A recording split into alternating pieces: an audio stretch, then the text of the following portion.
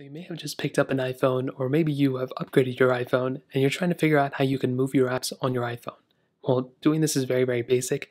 The first thing you want to do is you want to go ahead and hold down on the application that you want to go ahead and move.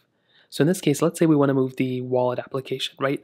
Well, what we want to do is we want to hold down on the wallet application and you will get into this panel. Now, if you just keep holding down on that app, you will see that all the applications will start shaking. You'll see minus buttons around it, and you'll see that as long as your finger is still put down on that app, you'll see that it'll move as you move it. Now, you can either, swipe it out to the other page, or what you can do is swipe it with your other hand, and you can drop this application onto a different page if you want to.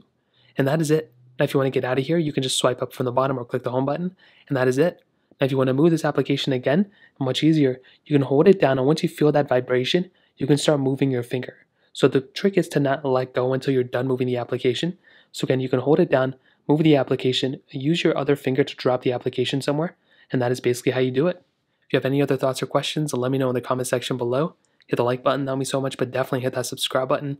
More importantly than everything else, I love every single one of you guys. Hopefully I'll catch you guys in the next video. Peace out till then.